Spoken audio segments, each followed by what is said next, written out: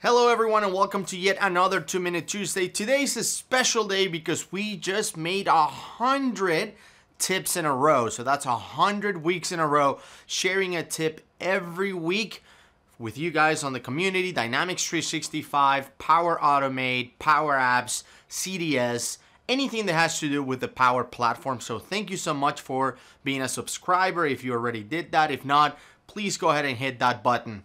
But today, I wanted to share potentially a bombshell tip.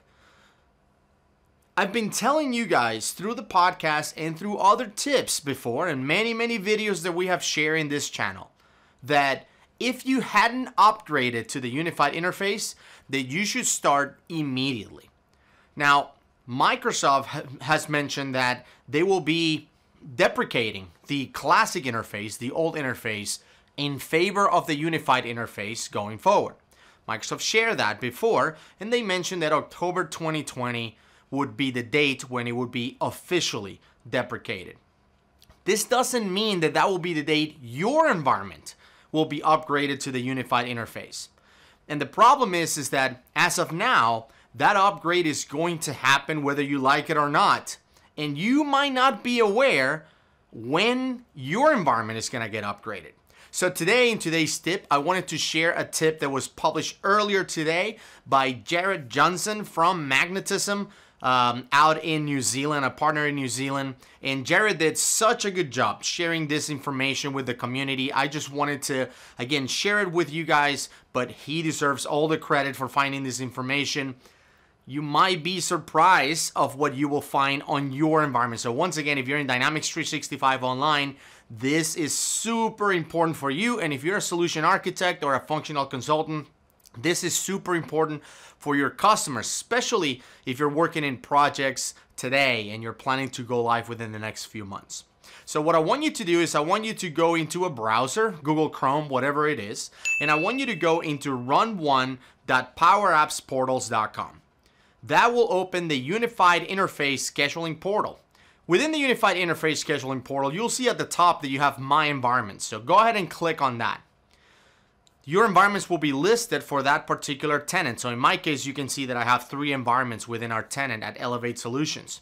Now notice that my production environment, my Elevate Solutions instance, has been scheduled to be upgraded on March 13th of 2020.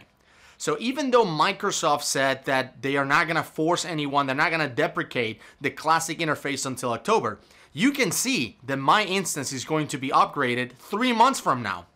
So if I didn't do anything to prepare for this launch, I would be in big trouble, especially if my instance was heavily customized.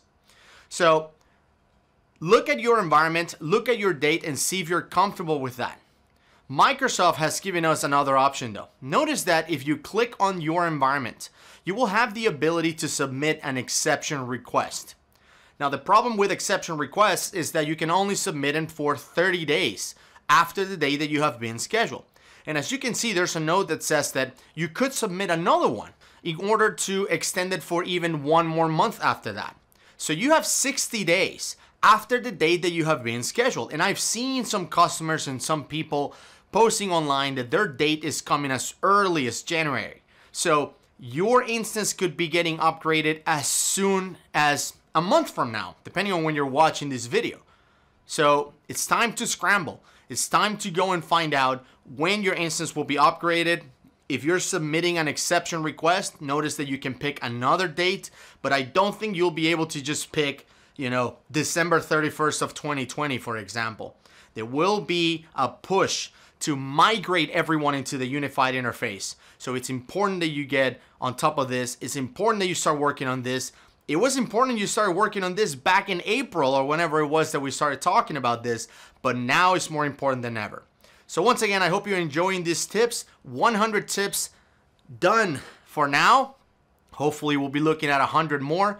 Once again, subscribe to our channel if you haven't done that and share this tip with everyone you know that's using Dynamics because it's important that everyone knows when they're getting upgraded to the unified interface so they can better prepare for the transition, train their users, and make sure they don't lose any functionality in the process. We'll see you next week for another tip.